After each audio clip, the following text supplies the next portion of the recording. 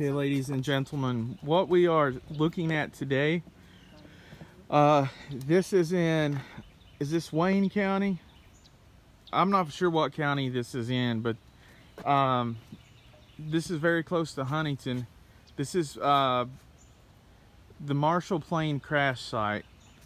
There's this big like gazebo space here, and I'm going to read the plaque. It says, Marshall plane crash site on November the 14th, 1970. 75 people died in the worst sports-related air tragedy in the United States history when a Southern Airways DC-9 crashed into the hillside nearby. The victims included 36 Marshall University football players, 9 coaches and administrators, 25 fans, and air crew of 5. No one survived this horrible disaster. It's the same exact thing on the back, by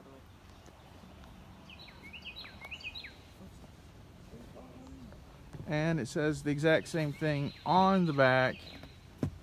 And they have the Marshall flag, if you guys can see that, with the United States of America flag above it. And from this gazebo here, you can see off into,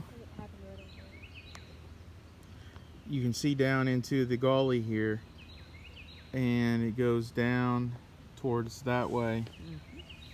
And then I'm going to pan up and over to the left down this way. I don't actually know where it exactly happened. There's probably debris all over, which is very sad, and a huge amount of loss of life that happened. But if you watch the movie We Are Marshall, it kind of tells you about what happened here, about also the football program for Marshall University, and it tells you the whole story of, you know, how they dealt with that tragedy and how they made a comeback, and, you know, that piece of history. And it's a very good movie. I recommend everyone watching it, or everyone to watch it at least once. I'm gonna go back a little bit and try to get a view of this from the road.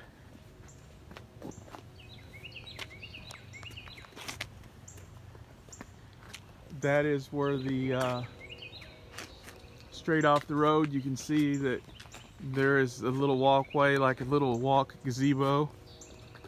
It's made out of wood right there, and then that is the plaque and the Marshall University flag and the United States of America flag overlooking the gully, I assume, where the plane crashed.